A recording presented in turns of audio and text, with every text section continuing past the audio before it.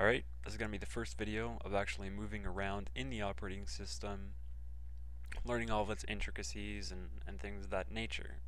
So the first thing we'll do, I think, because I think it's the most simple thing to learn in the Windows operating system, for security at least, since that's what these are mostly going to try and be about, is the user accounts. Now, to manage your user accounts, you want to go to Control Panel. And you can see here that there's user accounts and family safety.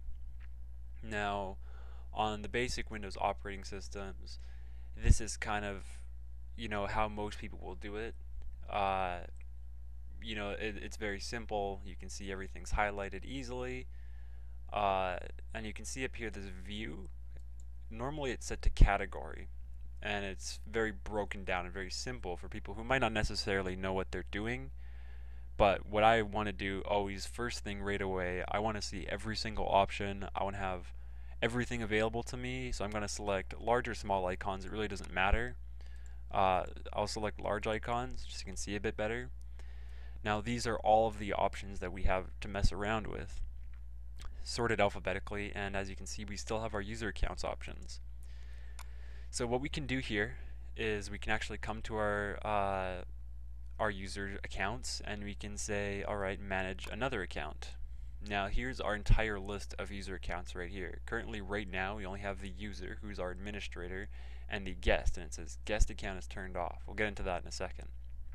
So what we want to do to create a new user account is, sorry, I didn't really point that out, is say create a new account. So we'll create a new account and we'll name the account administrator. And we'll select it to be a member of the administrators group. And we'll hit create account, but we see that the specified account name is not valid because another account already has that name, which is a little interesting because a few seconds ago you might remember we only had two user accounts, the user and the guest.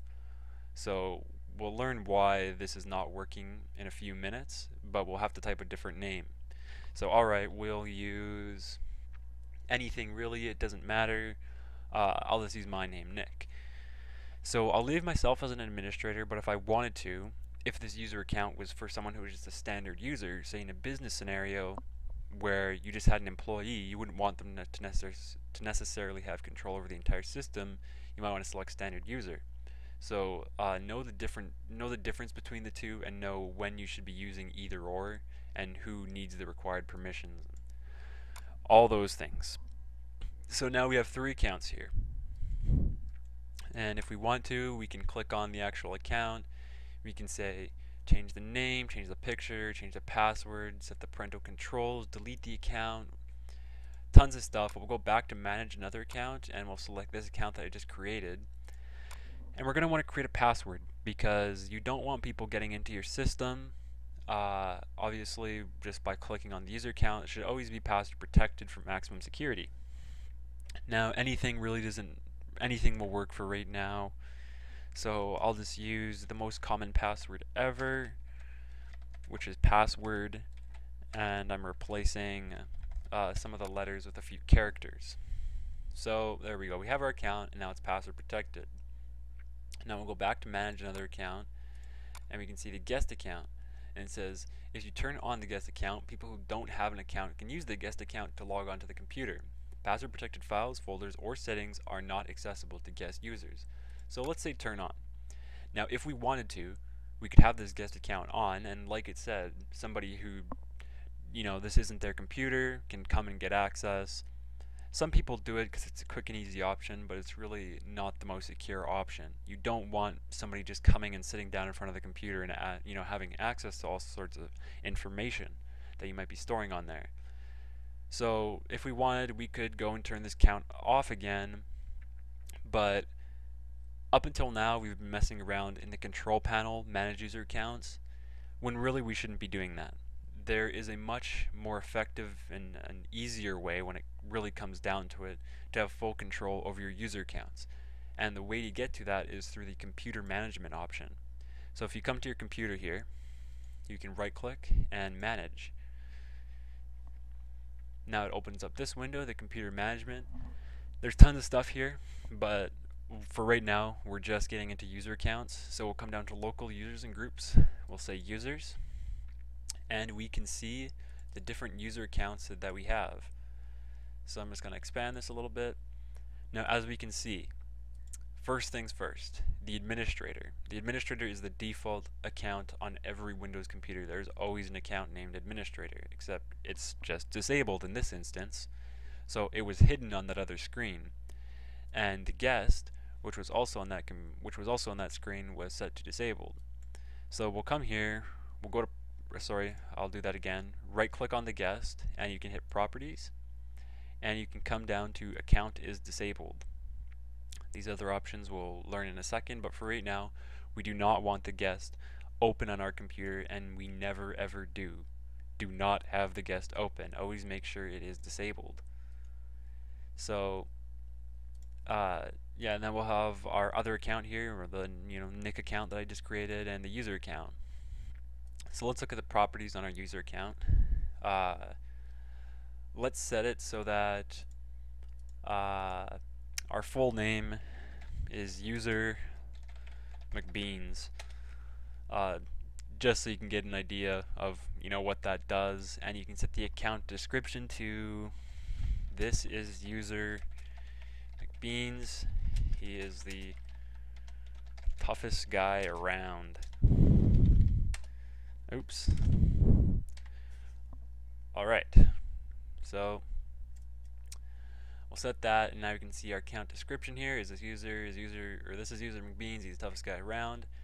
And you should note the description on the guest and the administrator account. They're both the built-in accounts. One's for administrating the computer / domain, and the other one is for guest access to the computer and domain. So let's just look at the properties of our administrator. It says password never expires and account is disabled. If we want to enable that account, we just uncheck and you hit OK, and you see that that arrow that was once there meant that that account was disabled, but now that the arrow is gone, it means the account is enabled and people can use it. So it is of course a member of the administrators group, and profile we won't touch right now. Yeah, password never expires. Oftentimes administrators will have this option because you do not want to have an administrator account, or rather you want the administrator account to be static. You want to know that when you're entering the password, it's going to be the correct password, and oftentimes the administrator passwords are very long and secure, so that to avoid those sorts of things.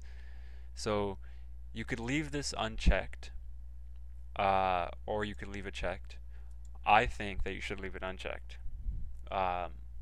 If you're participating in any cybersecurity competition, which is sort of what I'm making these about, oftentimes they might try to score these types of things, so you should say password never expires on pretty much all of the accounts. Although I'll say, with the exception of the guest, you might want to say password never expires. You might want to leave that checked, because if somebody were to log into the guest account, when the password expires, the person tries to log into the account and a message pops up saying your password's expired, you need to change it. So they have to enter their current password, and then they have to enter a new password. So if somebody wanted to, they they could log into the guest account and then change the password so that only they know it after that password's expired. So now only they would have access to that account. You don't want that for the guest account. You want to know that there's a single password for that account and that it's not being used. But I mean, we're talking about the guest account, so it should be disabled anyways. Hope you understood what I mean. A little confusing there. And that's sort of the same reason for the actual administrator account. Password never expires because you don't want someone changing it. You want to make sure that you know these sorts of things. Now, that's pretty much it for users. If you want to, you can always hit new user. This is the same thing we were doing before in the control panel, except it's a bit of a different screen. So we'll add another user. Username is going to be Joey. Full name is Joey Wheels. And description is nothing. And you can say password is just the word password, which is an incredibly not secure password. Never use that. And we say right here, user must change password at next logon. This is oftentimes used sort of, I guess it'd be in industry, because if you create a new user account for someone who just came into the company, you might assign them a default password, but you don't want them using that. So next time they log on, they can change the password to whatever they want. I'll leave it unchecked for now. And then we hit create, and then it opens the same window in case you're doing, you know, a bulk ad and you want to create a ton of user accounts. But we'll just close, and as you can see, our new user account has appeared. So now we'll go to groups. As you can see here, there's all of these different groups. And when we were in our users account section, we could check the properties, and as you remember, we saw the member of. So this user, the user, is a member of the administrators and the users. So if you come down to groups and you double click on administrators, you'll see that the users that are in that group are user, Nick, and administrator. So as it says right here, administrators have complete and unrestricted access to the computer/domain. So these are the users who have control of absolutely everything. These should always be limited. You do not want everybody to have access to absolutely everything, like this says. The only users who should ever be in here are the users who are trusted and the users who absolutely need the administrator privileges. Backup operators, all this other stuff, not very necessary right now. The ones we want to kind of look at right away are administrators, who's in there, who doesn't need to be in there, guests, you know, who's in that group, power users. There's nobody in there right now, but you might want to be aware of the power users. So as you see here, power users are included for backwards compatibility and possesses limited administrative powers. So you might not necessarily want a certain user to have those powers. Remote desktop users, users who are granted the right to log on remotely. If this computer has people logging on remotely, obviously you want to control who those people are. You want everybody to have access. And finally, users. This is just everybody right here. And this NT authority stuff you can sort of ignore. These are default Windows things that we will not talk about. But let's just look at administrators. We can go to properties and we can say add. And one thing you always want to check is your object types. So it's going to say built-in security principles and users. And the location is on this single PC.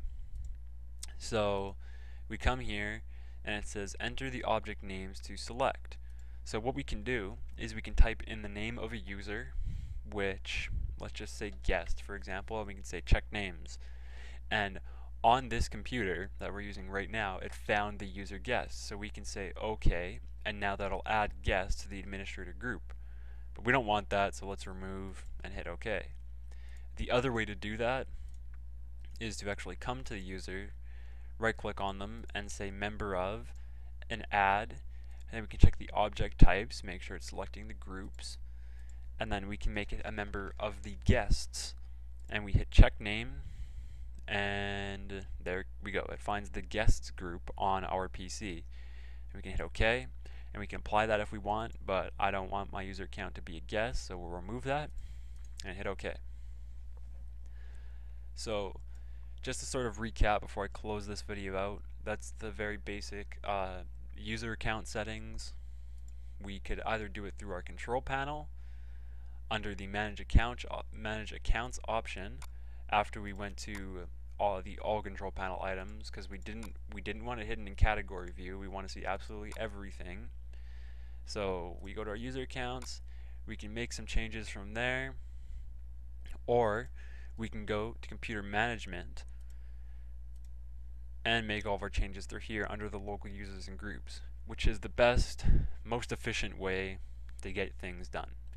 And if you're talking about cybersecurity and you're doing things in a limited amount of time, you always want the most efficient way, so you want to do it under computer management. And I'm not sure if I already said this, but computer management, this local users and group section is only available on Windows Professional and Windows Ultimate. It's not on Home Premium and it's not on Home Basic. On those two, you can only change things from the control panel. So that's why we installed Professional and Ultimate, along with a few other reasons, but we'll get around to those. That's it for the user accounts video. See you next time.